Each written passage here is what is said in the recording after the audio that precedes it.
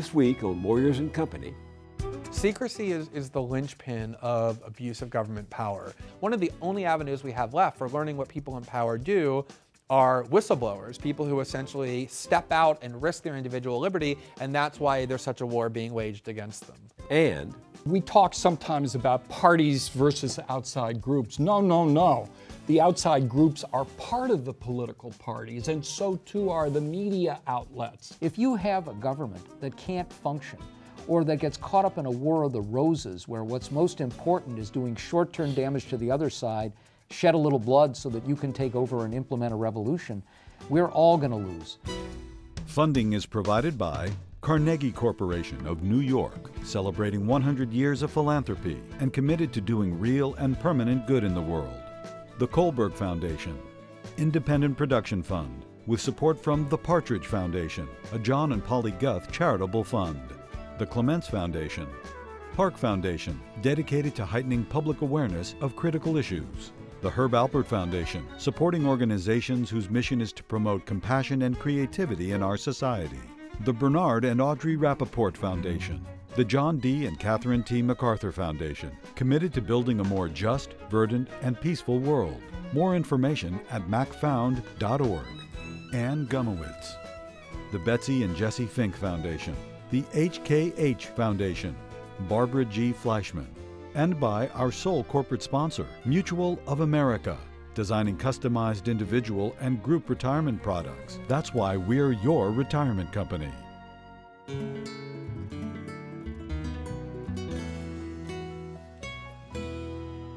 welcome. In the aftermath of the Boston bombings and the massive manhunt which led to the death of one suspect and the arrest of another, both of them Muslims, there have been calls for increased surveillance and scrutiny of the public at large, and Muslims in particular. On Fox News the other day, New York Congressman Peter King said, if you know a threat is coming from a certain community, that's where you have to look. Proceed with caution here, Mr. King, and first take a look at that Council on Foreign Relations analysis of an FBI study showing that from 1980 to 2001, around 2/3 of domestic terrorism was carried out by American extremists who were not Muslims. That number actually skyrocketed to 95% in the years immediately after 9/11.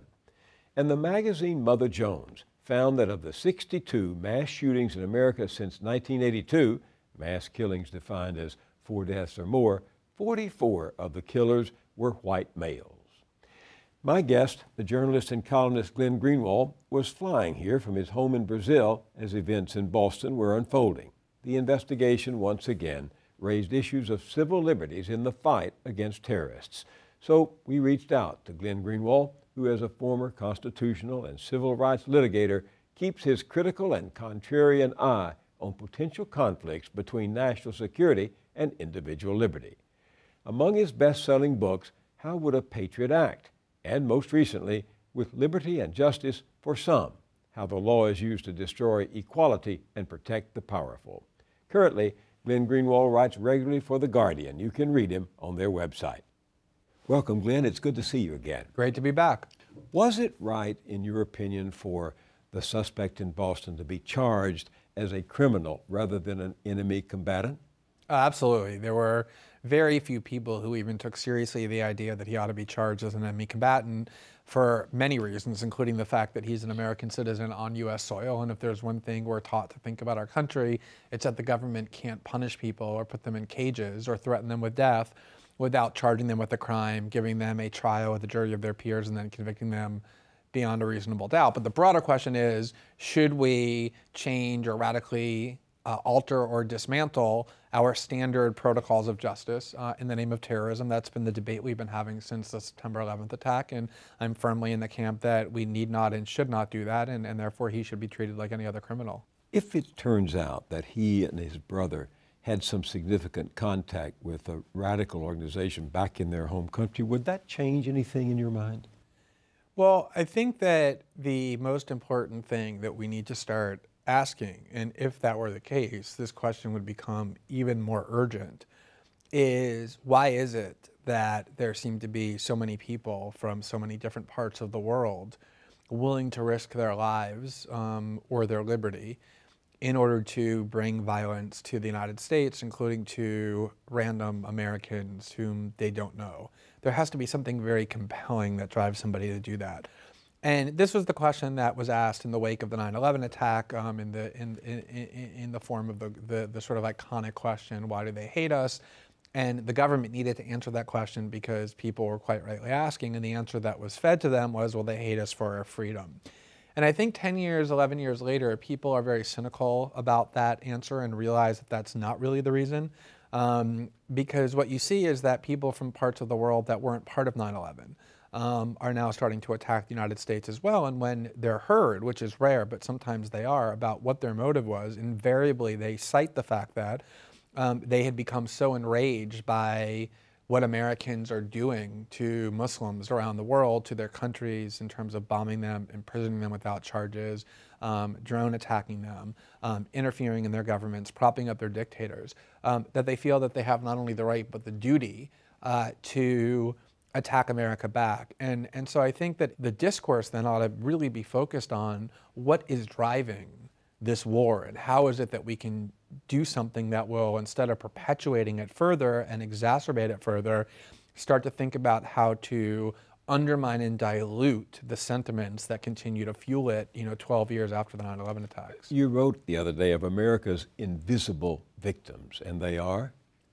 The invisible victims are the women and children and innocent men who the United States continues to kill in places like tribal regions in Pakistan, in Yemen, in Somalia, in Afghanistan, at times in the Philippines, places throughout the Muslim world where the United States sends flying robots. We never hear about who those people are. And you can contrast it with the few instances in which the United States is attacked. We learn the names of the victims, we know their lives, we hear from how their family members are grieving. We never hear any of that in terms of the children, the women, and innocent men whom we kill in the Muslim world, and it's sort of an out of sight, out of mind dynamic where by not hearing about them, we never think about them, and by not thinking about them, we forget that they exist. And that's why when somebody attacks the United States, it leads to this bewilderment, like, well, what have we ever done to anybody that would make them want to attack us? I think you were traveling when the Boston siege was unfolding, is that right? Right.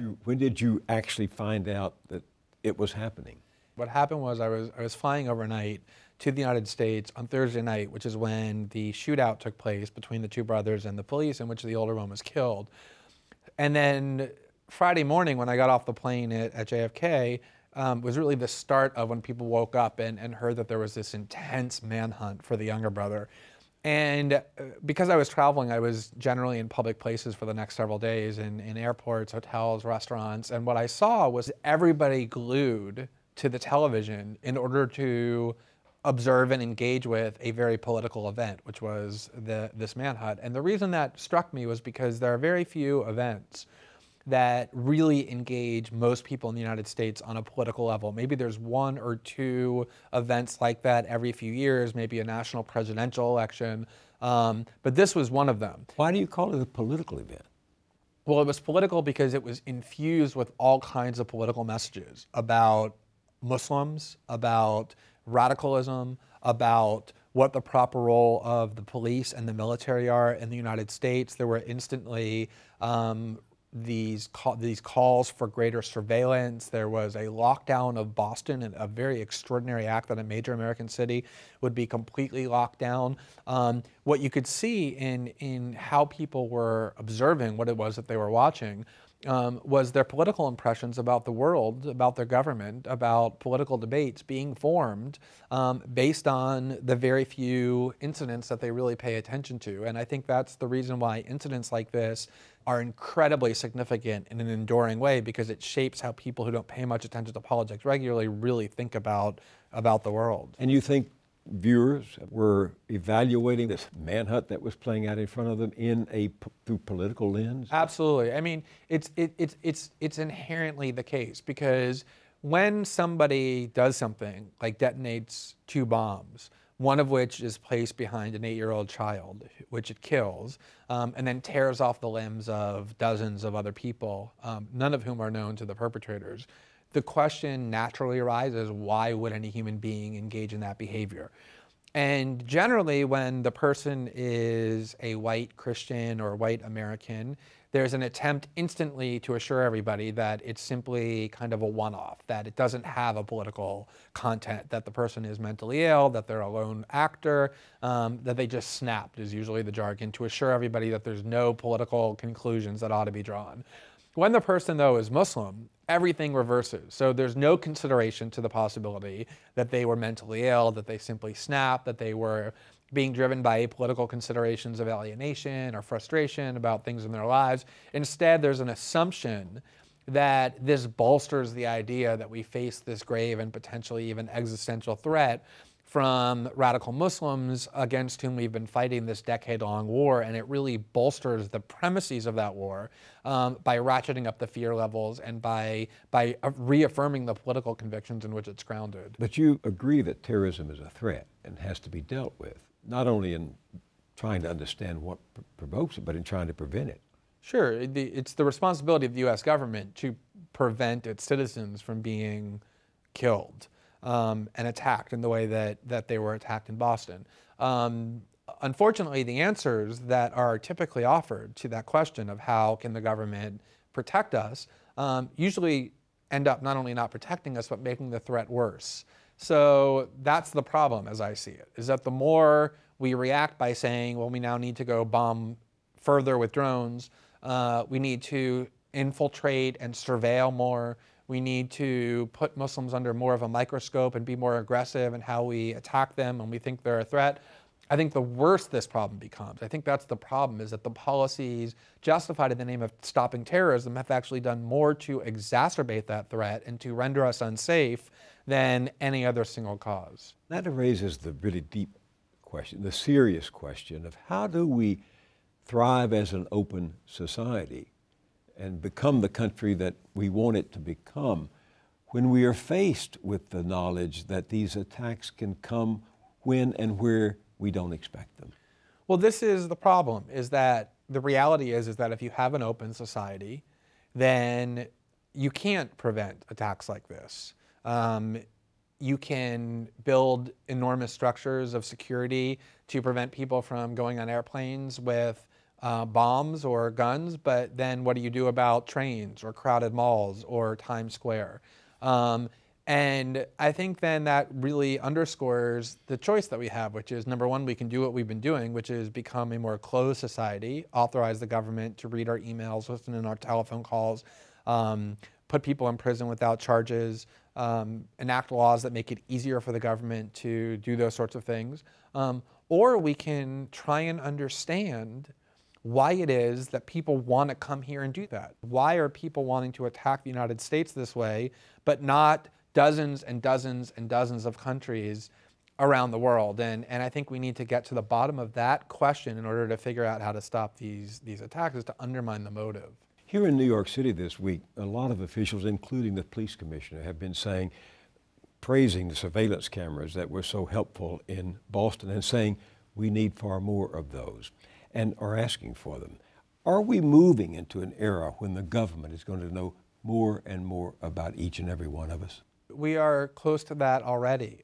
There was a Washington Post series in 2010 called Top Secret America, a 3-part series by Dana Priest and William Arkin, and one of the facts it reported was that the National Security Agency every day collects and stores 1.7 billion, that's with a B, billion, emails, telephone calls, and other forms of electronic communications by and between American citizens. And what's amazing is that if you look at the case in Boston, the surveillance state, this massive apparatus of monitoring and storing information about us that we've constructed over the last decade that's extremely expensive and invasive, really didn't do much. It didn't detect the attack before it started.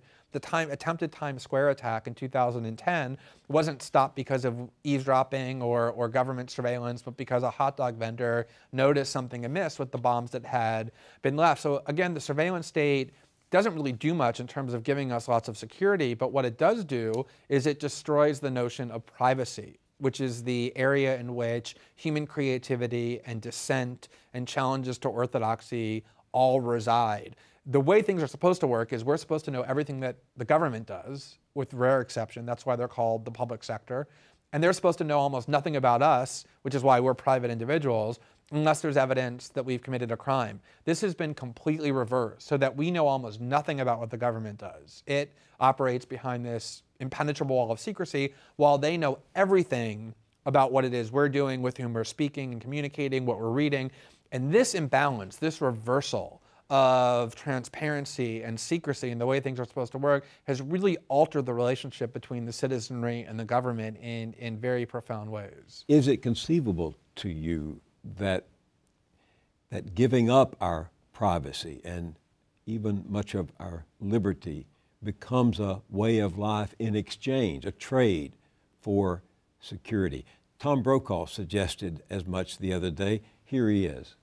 Everyone has to understand tonight, however, that beginning tomorrow morning early, there are going to be much tougher security considerations all across the country. However exhausted we may be by them, we're going to have to learn to live with them and get along and go forward and not let them bring us to our knees. You'll remember last summer how unhappy we were with all the security at the Democratic and Republican convention. Now I don't think that we could raise those complaints after what happened today in Boston. I mean, I think that is, first of all, it's extraordinary that journalists lead the way in encouraging people to accept greater government intrusion into their lives. The media, journalists, are supposed to be adversarial to the government, not encouraging people to submit to greater government authority. But I think the broader point is that it's that false dichotomy that the more the government learns about us, the safer we'll be. In part because what history shows is that when governments are able to surveil people in the dark, generally the greatest outcome is that they abuse that power and it becomes tyrannical. If you talk to anybody who came from Eastern Europe, they'll tell you that the reason we left is because societies become deadened and soulless when citizens have no privacy. And it's a difficult concept to understand why privacy is so crucial, but people understand it instinctively. They put locks on their bedroom doors, not for security, but for privacy. They put passwords on their email accounts because people know that only when you can engage in behavior without being watched is that where you can explore, where you can experiment, where you can engage in creative thinking and creative behavior. A society that loses that privacy is a society that becomes truly conformist, and I think that's the real danger. That's what happens to people in power, as you know. Henry Kissinger may have been joking back in 1975 when, off the record, although it was later transcribed, he said, the illegal we can do immediately, the unconstitutional takes a little longer. Secrecy is the linchpin of abuse of government power. If people are able to operate in the dark, it is not likely or probable, but inevitable that they will abuse their power. It's just human nature, and that's been understood for as long as politics has existed. That transparency is really the only guarantee that we have for checking those who exercise power. And that's the reason why the government has progressively destroyed one institution after the next designed to bring transparency, whether it's the media that they've turned into these supine creatures, or the Congress that does more to empower government secrecy than any other, or the courts that have been incredibly subservient to assertions of government secrecy. One of the only avenues we have left for learning what people in power do are whistleblowers, people who essentially step out and risk their individual liberty, and that's why there's such a war being waged against them. A war being waged against whistleblowers? There have been more prosecutions of whistleblowers under the Espionage Act, which is a 1917 statute enacted in World War I, designed to enable Woodrow Wilson to punish people who were opposed to the United States' involvement in that war. More prosecution of whistleblowers under that statute, under the Obama administration, than all previous administrations combined.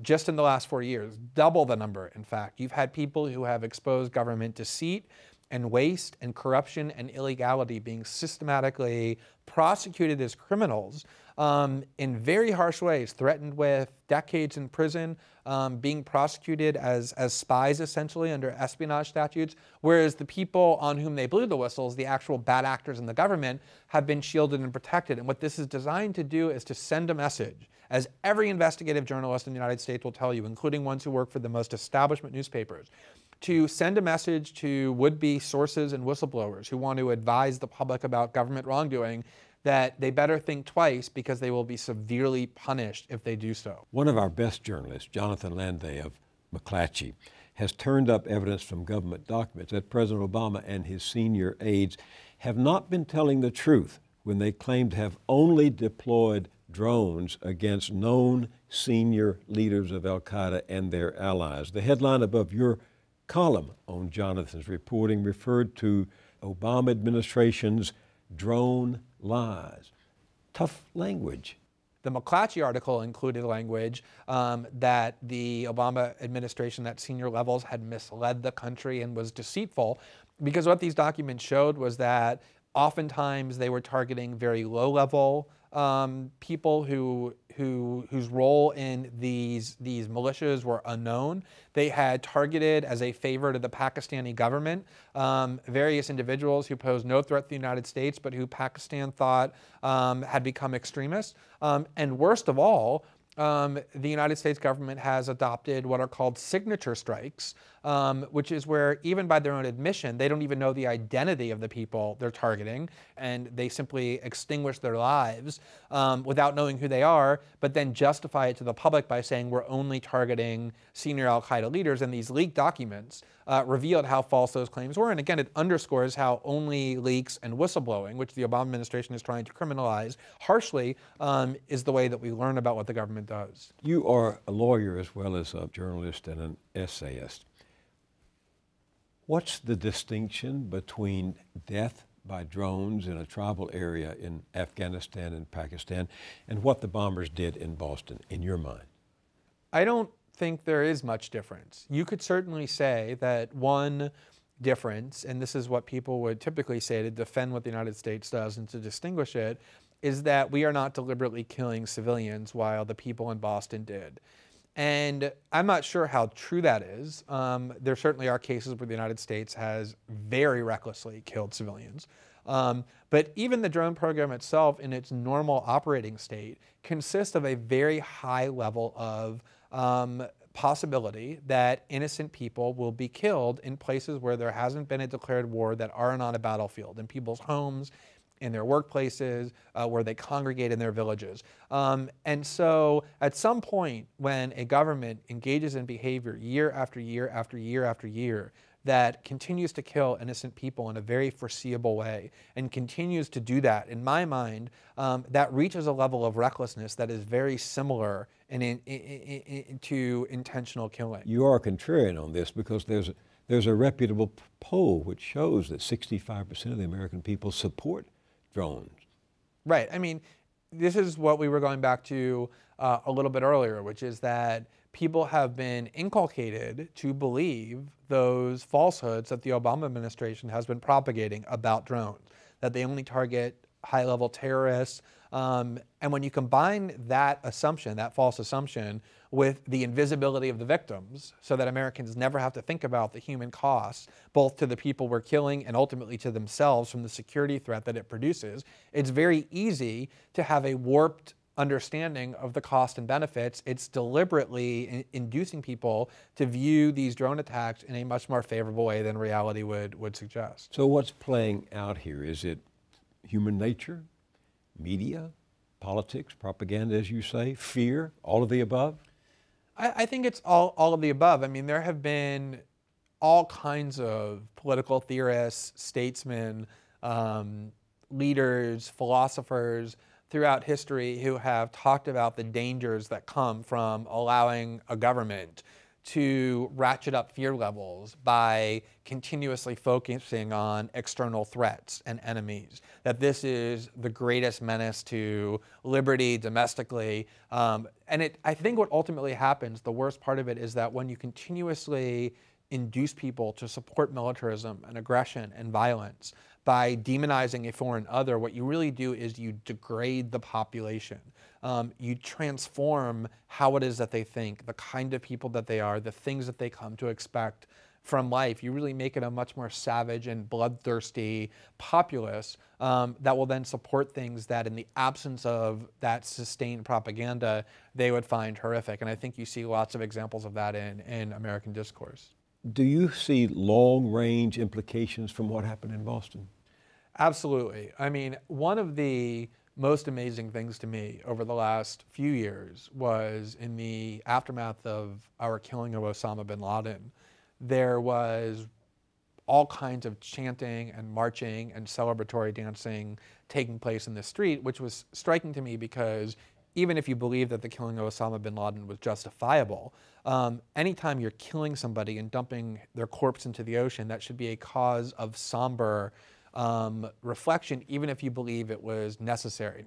And I think you saw much the same thing in Boston. Again, the chanting and the sense of collective self-esteem and the reverence for military and political police institutions, I think is very disturbing and will really endure. But Glenn, couldn't it have been just relief?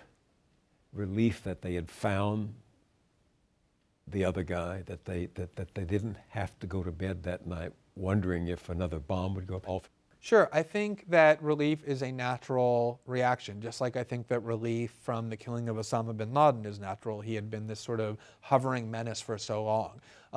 But the way in which this was all done, both in Boston and then the killing of Osama bin Laden, is something that is a very extreme form of government behavior and of police force and of military power. But ultimately what I really think more than anything else, and this is I think what the most profound point is from all of this, is I remember the night that Osama bin Laden was killed and President Obama went on television and said, this shows that, again, that anytime America sets its mind to something, our greatness allows us to achieve it. And the reason why that was so striking to me was because it used to be the case that as a country, what gave us our sense of nationalistic pride was going to the moon or discovering new cures for diseases or inventing technologies that elevated the lives of hundreds of millions of people around the world. And I think that the way in which Americans now relate to their government, that the way in which they get nationalistic pride is through the assertion of this massive military or police force, and very few other things produce that kind of pride, I think shows a lot about our value system and what the government is failing to do. And that's the way in which this culture becomes coarsened. Glenn Greenwald, it's been good to see you again, and I wish you a safe trip home. Thank you for having me.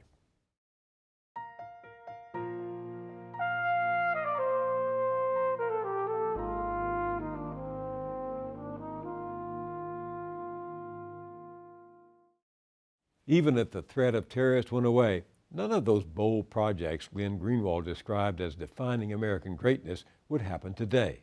Our government is paralyzed and dysfunctional, and it's getting worse than ever. Just ask Norman Ornstein and Thomas Mann, as I'm about to do.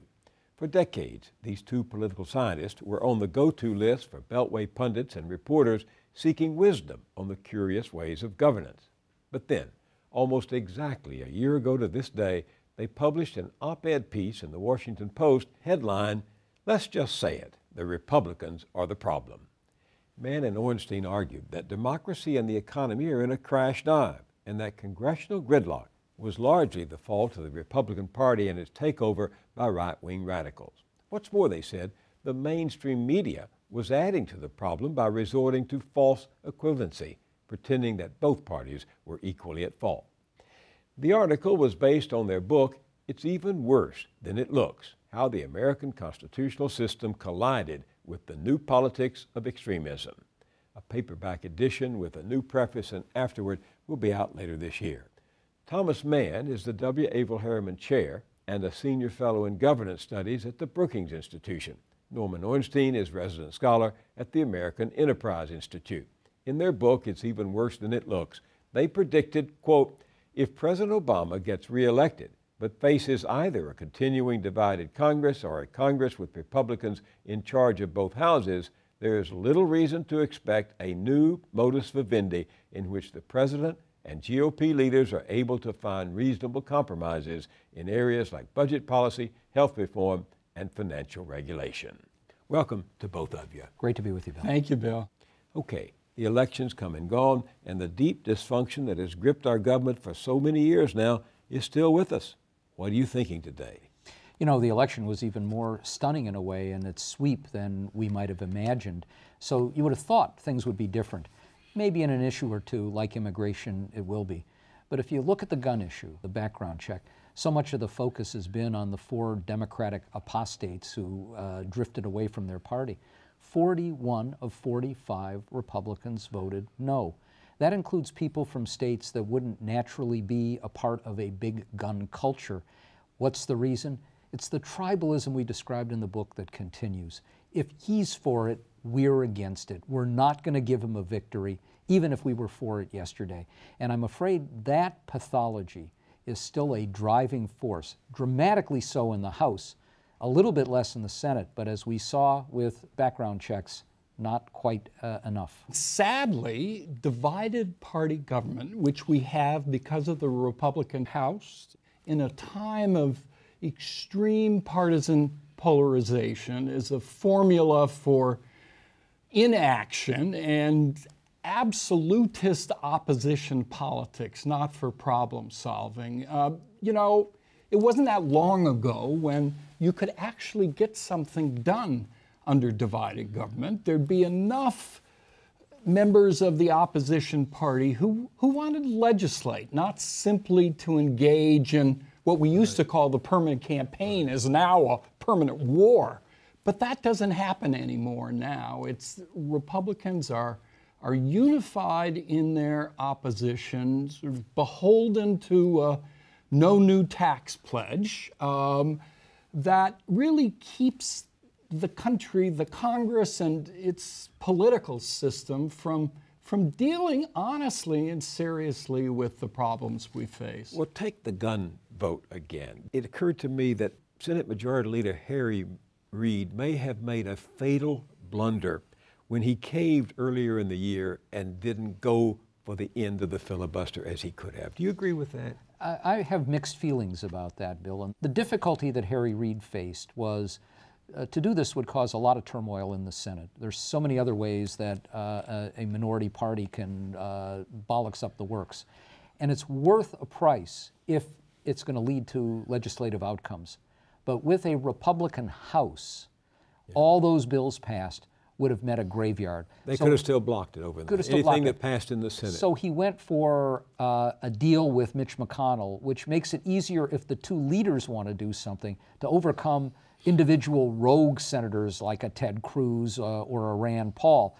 But it didn't bank on, he didn't bank on the Republican leader basically going back to where he had been for the first 4 years of the Obama administration on nominations for judges and top administration officials and on a whole host of bills, and once again raising the bar to 60 routinely.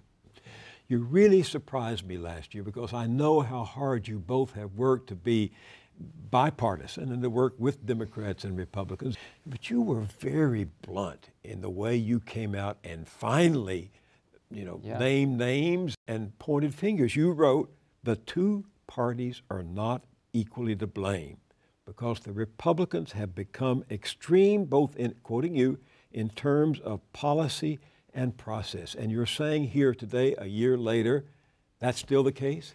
It's very much the case, Bill. We had no choice but to say it. It was, in some ways, it was obvious if you look at the situation, and there is a body of scholarly research that has demonstrated this rightward march of the party, both among elected officials, but also rank and file Republicans. And the strongest, most extreme of those, the Tea Party people, have pulled the others back toward them. It's a reality, and it's not just ideological difference either. They begin with those differences, but then it's the strategic hyperpartisanship, what Norm referred to earlier.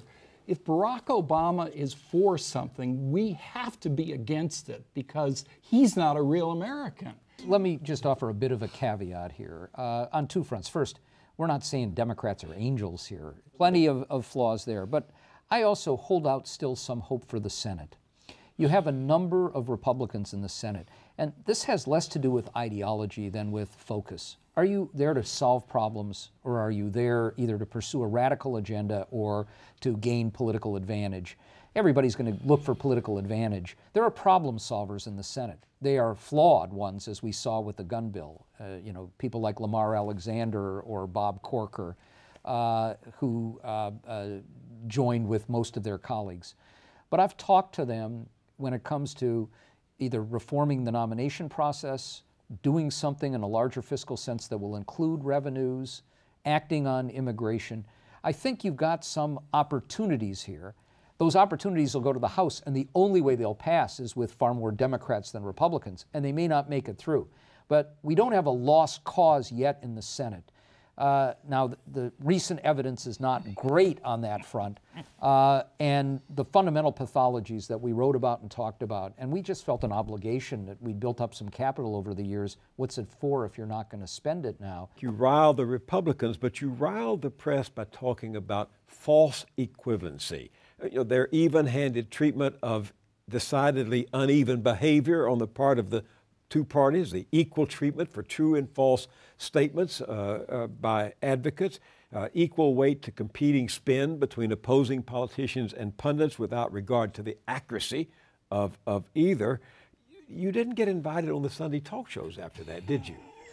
And still haven't been. You notice that it's because those programs are predicated upon having spin from one side and then the other side. We're not the first to point out this artificial balance. I mean, reporters, good reporters do it partly out of a sense of professionalism, to be fair, to be wary of allowing your own personal political views to influence your writing. All of that is good, but now it's a safety valve.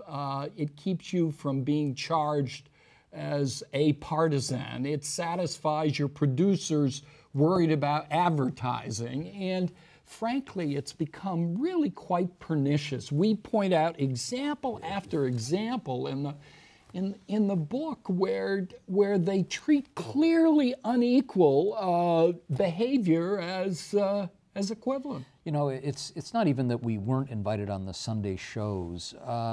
It's the radio silence on the topic. So you mentioned the Washington Post piece that appeared right at the time that the book was published. And it just exploded on the scene, frankly, partly because of the title, which was, let's just say it, Republicans are the problem. You know, within less than 24 hours after it was up unannounced on the Washington Post website, they had 5,000 comments. They stopped counting after that. We got over 265,000 Facebook referrals, 1.5 million web hits. That weekend, it appeared on a Thursday and then in the paper on Sunday. That weekend, this was the topic of discussion in Washington. There's no doubt about that.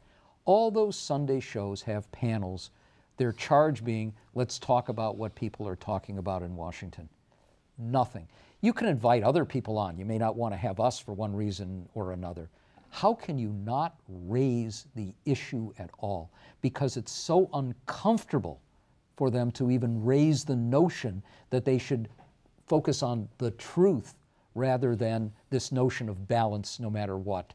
And that remains the case. So look what's happening. Senate Republicans are filibustering and blocking scores of executive and judicial nominations, as you point out in your new preface. They're delaying the confirmation of others. They're still willing, as you said last year, to use any tactic, no matter how dangerous and destructive, to damage the president and to force its will on him through a form of policy hostage-taking. You say that this policy hostage-taking was devised by this group calling itself the Young Guns. Who are they? They are Eric Cantor, they're Paul Ryan, and the third is the Republican Representative McCarthy of California. They laid out before the election a strategy to take hostage the full faith and credit of the United States by threatening not to raise the debt limit to accommodate previous decisions made by Congress and signed by the president. It's hard to imagine a more destructive action that could be taken. We've got problems here, but there is still a flight to the dollar around the world. The one thing we have going for us is people trust the dollar and trust the fact that Treasury will pay its obligations when people buy bonds, but they were going to take that hostage in order to get immediate spending cuts. There was some compromise in January over the deficit. Were you encouraged by that? Did you get an adrenaline shot when you No, and unfortunately. And here's the reason why. I mean, first of all, of course, we knew that the leverage was with President Obama in this case, not with people trying to hold something hostage, because inaction here would mean sharp tax increases across the board. And after that, the president could come back and say, I want to propose the biggest tax cut in history for everybody except those making over $250,000 a year. So it was clear there would be some kind of a deal that would emerge, whether before or after. One of the things that was discouraging about this is it happened very late in the game. Of course, as we know, it was Joe Biden meeting with Mitch McConnell and coming up with a plan. But here's a plan that gets 89 votes in the Senate, including some of the icons of the conservative wing of the party, which is really a radical wing of the party, from Pat Toomey to Jim Inhofe and Tom Coburn. Right. And it goes to the House, and John Boehner, who may have the worst job in America, could barely get a third of his own party to go along. Now, that's a modest deal. If you can't get more than a third of your House Republicans to support a deal like this, that doesn't speak well for the prospects of change. And you say that that Cantor, more than any other politician, helped to create this series of fiscal crises that you described just a moment ago. He really did. He hovered around John Boehner as Boehner was getting into negotiations with the president over the course of 2011 to head off the debt ceiling crisis. Bob Woodward, the Watergate Bob Woodward, Watergate Bob Woodward has written now the post-Watergate Bob Woodward written a book about these negotiations and did a lot of talking to the Republicans and ended up saying Boehner and Obama reached a deal and Obama walked away from it. Well, Eric Cantor, in his interview with Ryan Lizza of The New Yorker a couple of months ago, basically corrected him. He said, well, I talked to Boehner and said it really wouldn't be a good idea to reach a deal now because then the issue evaporates, the president gets the credit, and he has a better chance of being reelected. Better to keep it alive and fight it out in the election. And it didn't pay off for him. It didn't pay off at all. Except they held the House, but it didn't pay off for him in the Senate. He lost 2 seats in the Senate. It didn't pay off for him in winning the presidency. It was call it a riverboat gamble, I suppose you could say, because what Cantor said in that interview was, if we win it all, then we don't have to compromise. They didn't, but the reaction wasn't, all right, now we have to compromise. Instead it was, we're still not going to compromise. You've said you have some hope for the Senate. There is some seeming to someone from afar movement on immigration. That must be hopeful to you. It is, but it's so different than everything else. The reason there is movement on immigration is because Republicans have such a powerful incentive to move on immigration. It's an electoral incentive. Yeah, politics. They're on the verge of being marginalized in presidential politics. They are losing overwhelmingly the Latinos, Asian Americans, other immigrant groups, the young voters, the growing parts of the electorate are moving away from the Republicans to the Democrats. They have a reason to do it. Hardball politics, not grand bipartisan consensus, and they put it together well. It's a group of Republicans and Democrats who are working out this bill. Obama has... In the Senate, right? In the Senate, Obama stayed off to the side as they requested because it's very hard for Marco Rubio to support anything that the president is campaigning for. So his absence is what's needed to move this along. But we shouldn't just focus on the members themselves. There are in the House at least a few people who'd like to work to solve some of these problems. And Boehner among them, I think, and some others. Well, I think, he sees himself as the Speaker of the House, and some of it is political as well. He's being pushed by other forces. But it's really important that we focus as much on the outside forces as the inside ones. Such as? Well, when the fiscal cliff debate came up, And we get this bill coming over with 89 votes in the Senate. And you had, around that time, before those negotiations, Boehner trying to get a little traction, knowing there would be a tax increase, coming up with his very poorly named Plan B. You know, I think maybe some of his members rejected it because they thought they didn't want an over-the-counter drug here. But it was, give me some traction. I propose $1 million as the level here, and then we can negotiate. And some of his members were ready to support him just to give him that traction. The Club for Growth, Heritage Action, step up and basically said, you members, you lift your heads out of that foxhole and support any tax increase. And you've got a target on your backs and millions of dollars in a primary against you. Some of this is coming from the kinds of people who are electing to office through a nominating process that has gotten so skewed to the radical right. But some of it is an electromagnet that pulls them away from voting for anything that might have a patina of bipartisan support because they'll face extinction. Yeah. Bill, this is such an important point. Nowadays, political parties are not organizations, they're networks. We talk sometimes about parties versus outside groups. No, no, no. The outside groups are part of the political parties, and so too are the media outlets, the large funders.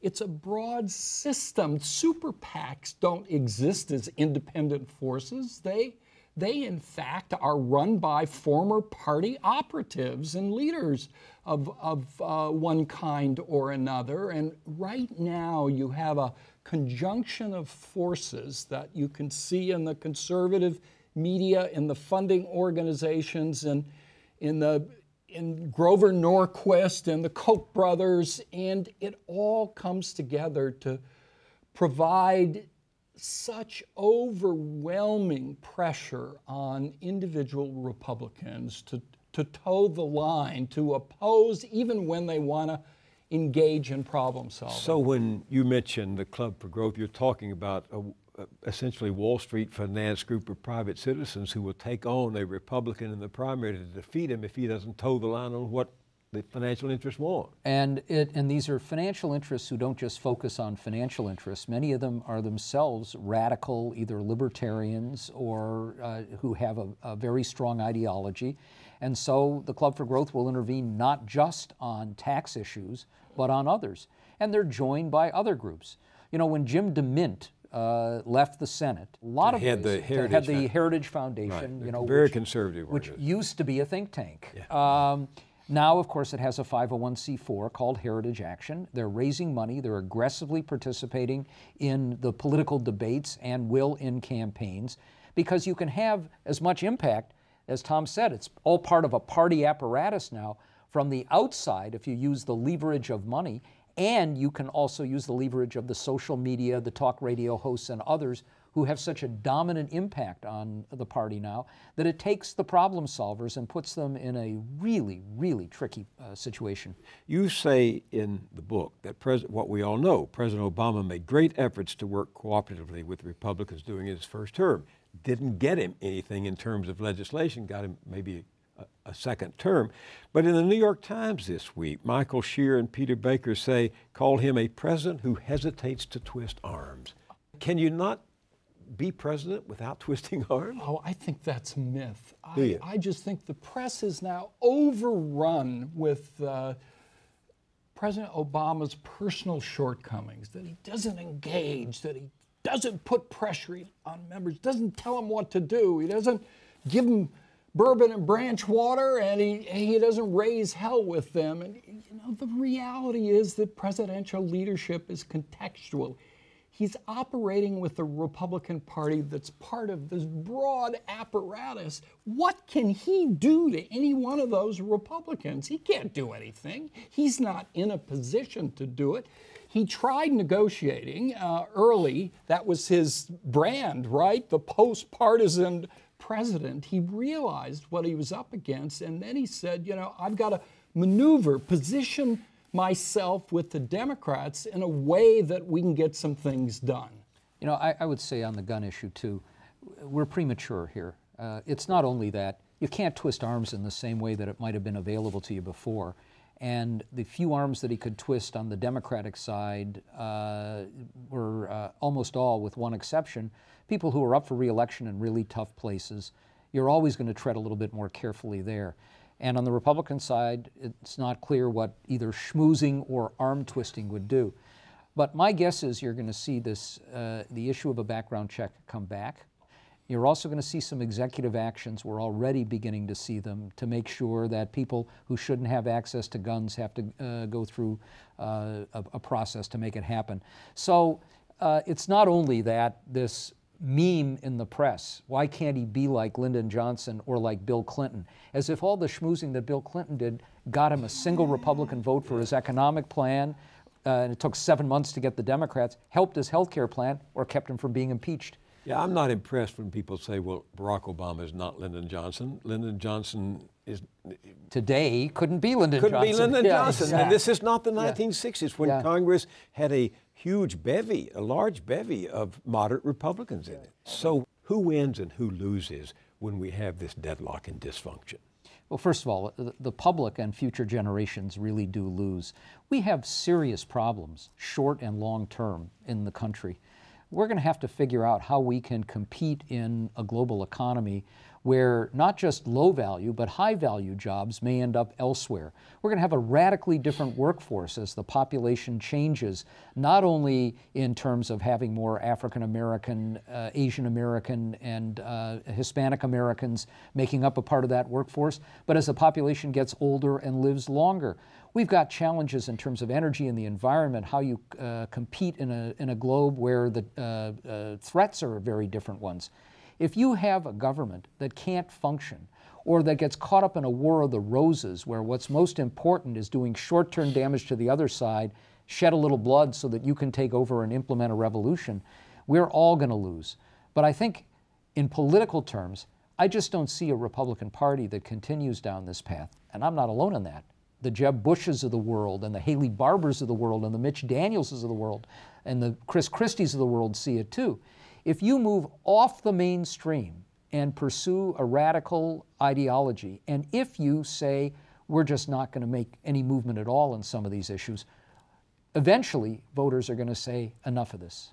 Bill, we've been living through now years of stagnant wages, of high unemployment, of growing economic inequality. So the work of our legislature, our governments, makes a big difference. And right now, those issues are not being addressed in any substantial way because of the dysfunctional politics and because the Republican Party has drifted so far from the mainstream of our politics. If there's optimism, it's one that the old democratic accountability still works. Small d democratic. Small d democratic accountability, that a party that goes so far from the mainstream gets disciplined, gets beaten, gets hit over the head with a 2x4 by the voters, and then other voices can emerge within the party to change things. That's perhaps the most important. Over time, though, we've got changes to make. We simply have to increase the size of the electorate in primary elections as well as turnout, voter participation and turnout. It's absolutely key, because the smaller the turnout, the more extreme the views, and the more likely they are to appeal to the very people who are defending the core values of that party. Norman Ornstein and Thomas Mann, it's even worse than it looks how the American constitutional system collided with the new politics of extremism. Thank you for joining me, and thank you for writing this. Oh, thank you, Bill. Thank you, Bill.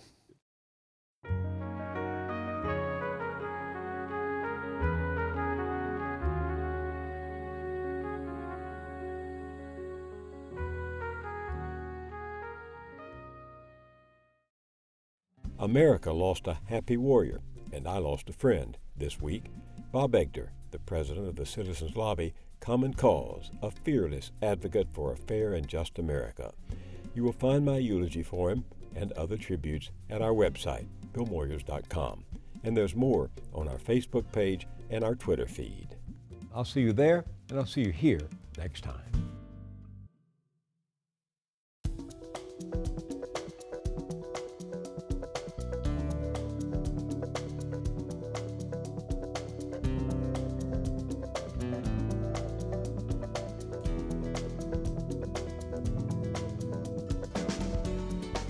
Don't wait a week to get more Moyers. Visit BillMoyers.com for exclusive blogs, essays, and video features. This episode of Moyers & Company is available on DVD for $19.95. To order, call 1-800-336-1917 or write to the address on your screen.